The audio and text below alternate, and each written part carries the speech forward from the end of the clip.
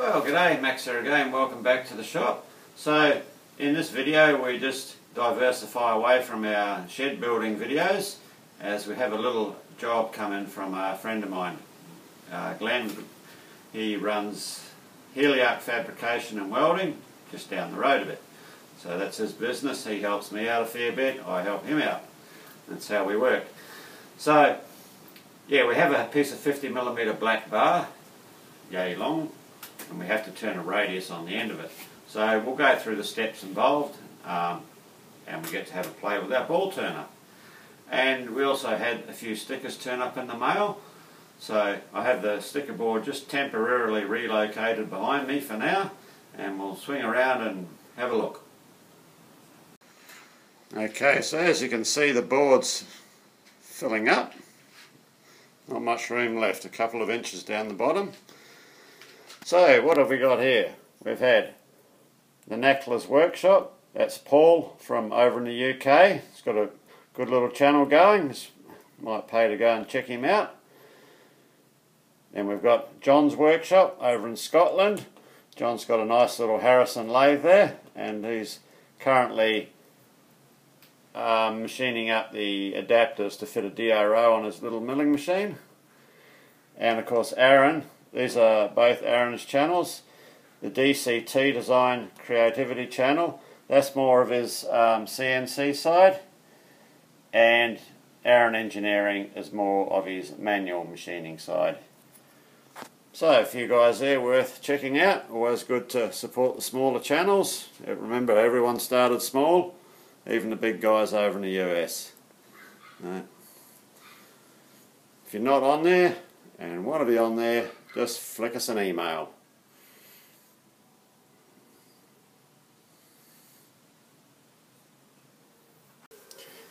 So we've got a little job to do here. We've got a piece of 50mm black bar, and what we have to do is machine a 25mm radius on the end of it. So we just got it set up in the forejaw. We can't get it back up against the chuck anymore because the throat in the spindle is not large enough. It's only a 40mm spindle, and being 50mm bar, 50 don't go into 40. So we've got it overhanging, and because it's black bar, it's never going to run true. So what we do is we just clock up in 4 locations. I'll bring you around and get a closer look. So we just use our chuck jaws as a basic indicator. So we just gives us 4 positions there. So starting on one jaw, so we're approximately 0 on here.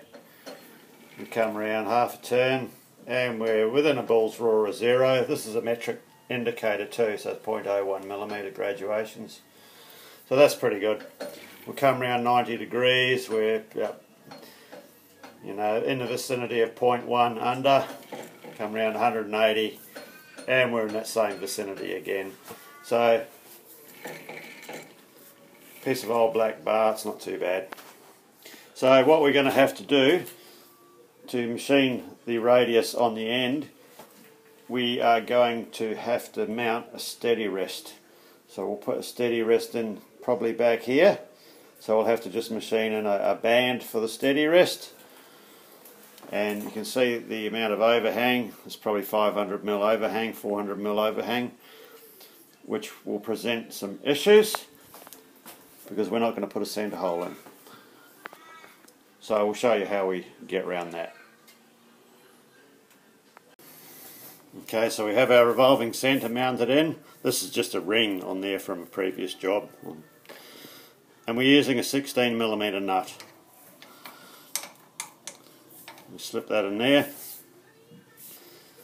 And it should be enough just to ease the chatter so we can machine our band for the steady rest. Now if you have a tailstock chuck, well, this is where you'd use it. Anyway, we haven't. We still have to make one. So let's put our steady rest band in. So we're going to use our ball turner to do the radius. So we need to calculate an approximate distance back to machine the area for the steady rest. So we set our ball turner in an approximate position, a little bit of clearance to the steady rest, and I think we'll get away with the steady rest being there. So we'll just mark it, put a chalk line, probably either side.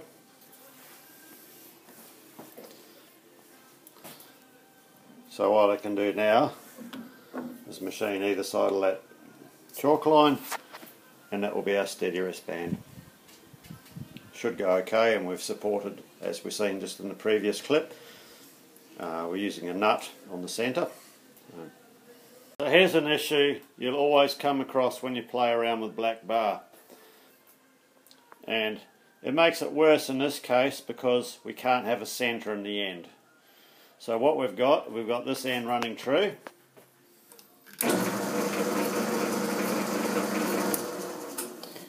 Now this is the end we're working. We have to do our radius feature in, so that's critical.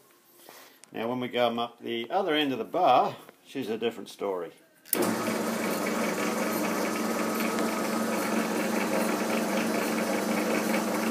There's a good 3 millimeters of run out in that, if not a tad more. Now, there's a way we can correct that. We can't use the jaws as they are to correct it, because it will load up the bar and throw the other end out because of the bend in the bar. So what we're going to do is we'll just machine a very small steady band on the end. We'll put our fixed steady on the end, and then we'll offset in the chuck.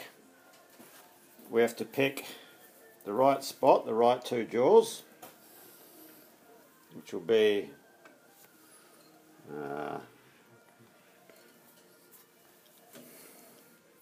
not those two. Okay, these two jaws here are have the worst run out. So that means this bar has to come across to me. Now, if we move the bar across with the jaws, as soon as we tighten the jaws back up, it's going to throw that end way out. So what we do on the two, because the bar will end up cocked in the jaws. So what we have to do is we have two thin copper strips. We put those in, one there and one on the underside up there. This will allow the bar to sit slightly offset at an angle in the jaws, and we can still tighten the jaws up, and it will have influence on that end, but it will be very minimal. It's better than it running out like it is there. She's miles out there. I mean, there's no need for me to do it for what this thing does, but we'll just go through the procedure and show you anyway, because you will come across it and you will have troubles, especially if you're not allowed to put a centre in the end of it. Now we're only turning this at 300 RPM because of the run out. It shakes the lathe around a bit if we go any faster.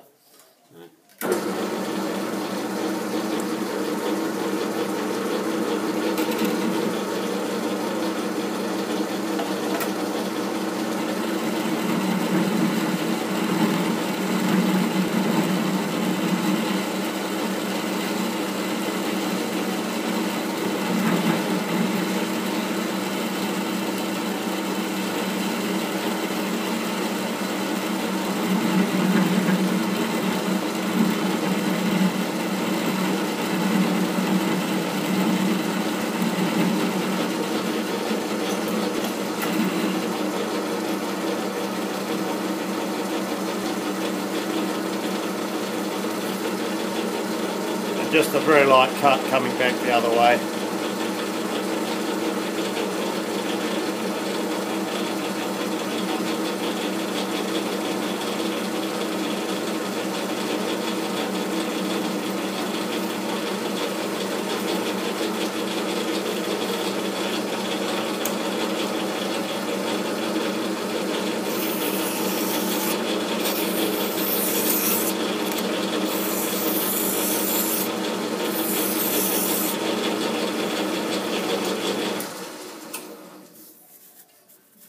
That's all we need.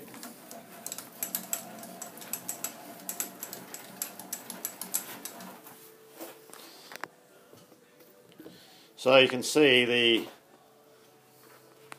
we didn't have any major issues with chatter there, and the nut trick has done its job. So now we can put our steady rest on here and we'll readjust the chuck.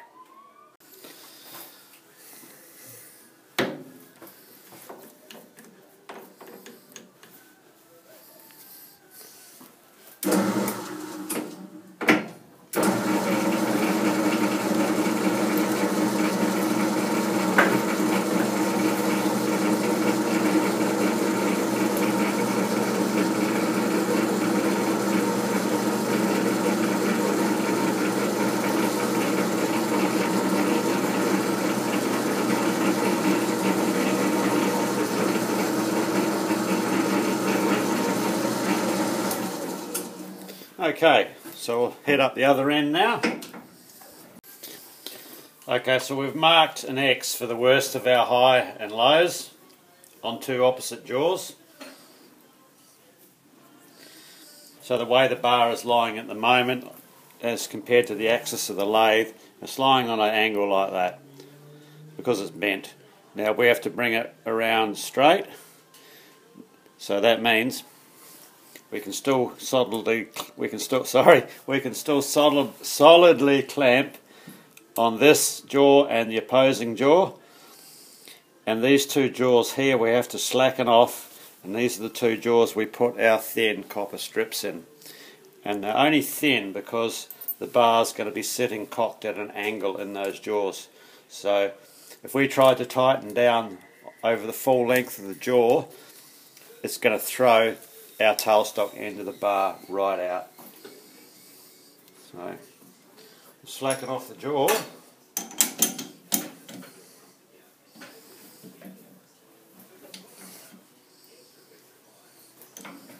We'll just put one shim in the front.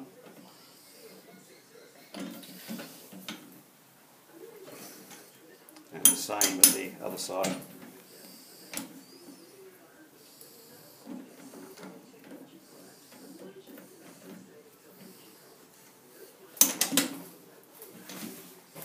You could actually offset these shims, which we may do. We'll see how it looks once we get it set up a bit closer.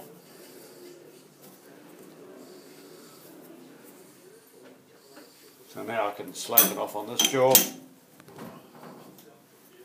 tighten up on this one.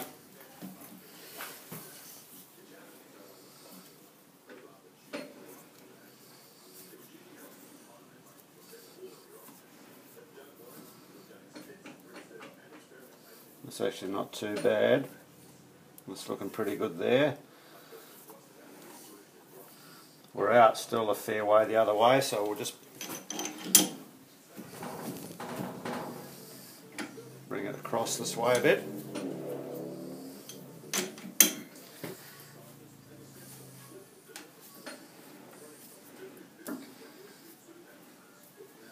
Now we've moved it in both directions. We're going to have to do the same thing again, put copper under the jaw just to narrow the contact footprint of the jaw. So I'll go and dig out two more little shims.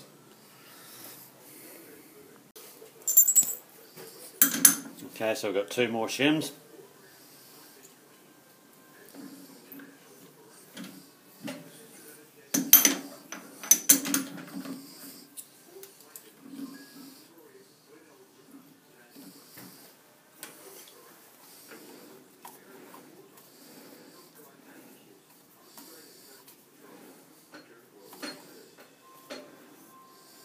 That's actually looking very good.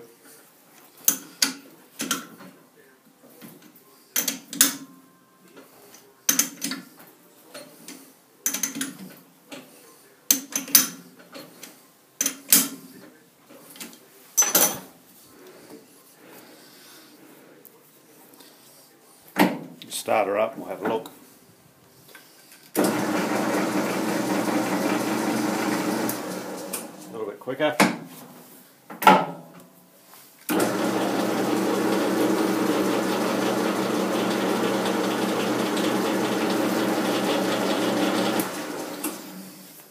So doing it that way, we've averaged out everything on the bar, we haven't loaded up the tailstock end with the flex or anything like that. We can pull our tailstock back now. And don't forget to catch our nut. And we have our steady rest in position at the end there. Okay, here's a closer shot of our shim setup. So if we put the lathe back into gear, switch it on, try and get a shot from the top.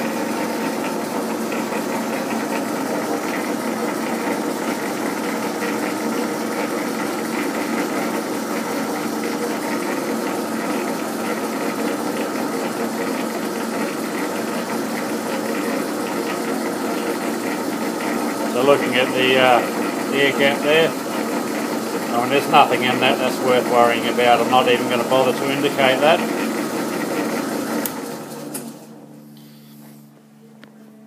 Now that's how you average out a bar, a bent bit of black bar.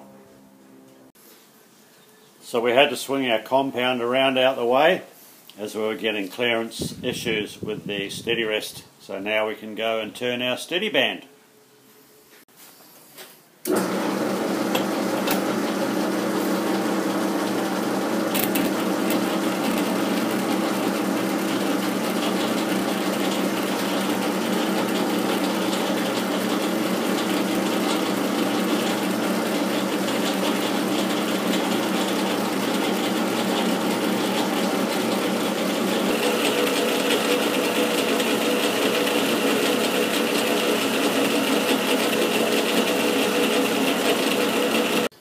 We'll just have to go a little bit deeper with the cut, as we have two areas 180 degrees apart that haven't cleaned up. We'll take another cut.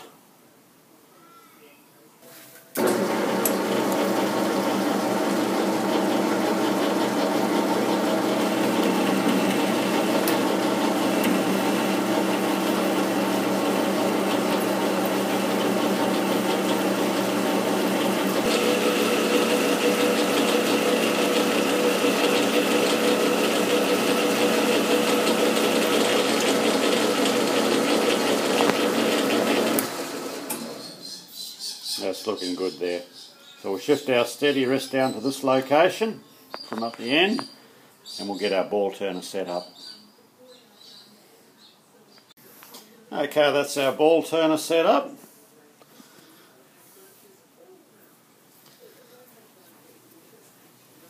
So this will turn us our 25mm radius. So we'll set you back in the cradle and we'll get turning.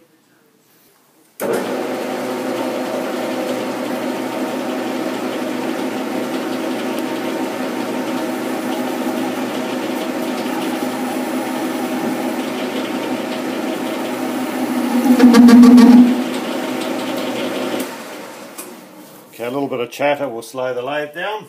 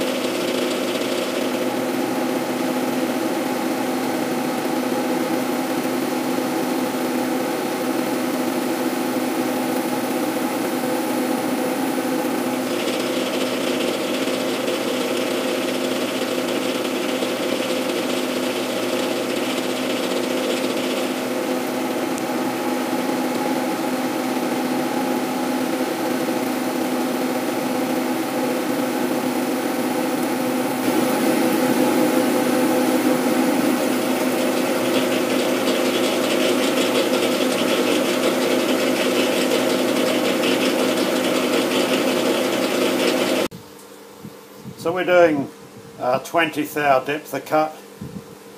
So every major graduation on here, from there to there is 10 thou. So we're getting, she's forming up quite nicely.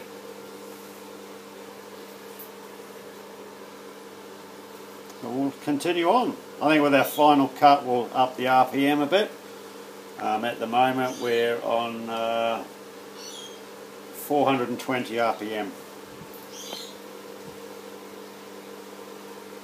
We're going to run a bit of flood coolant on this.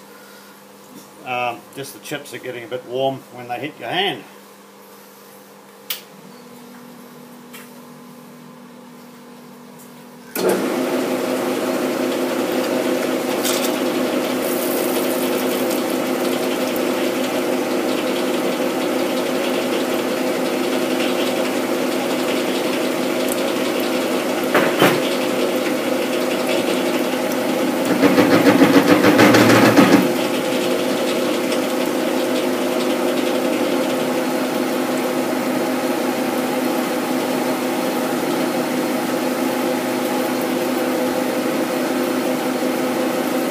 Just had to do a steady rest adjustment then, hence that bit of chatter.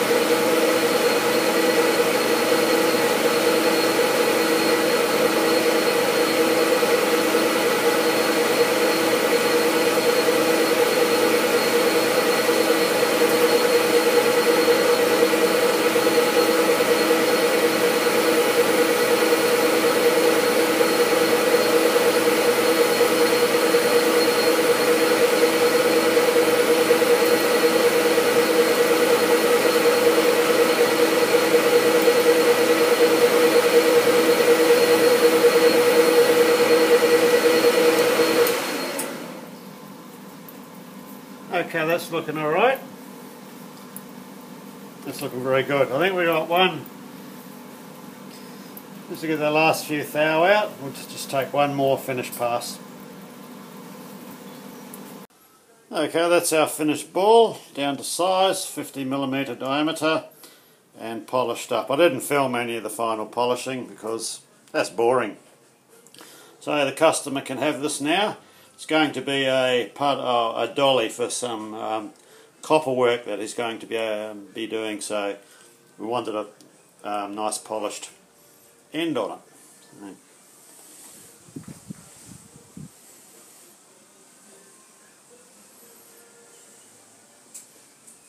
Came out well.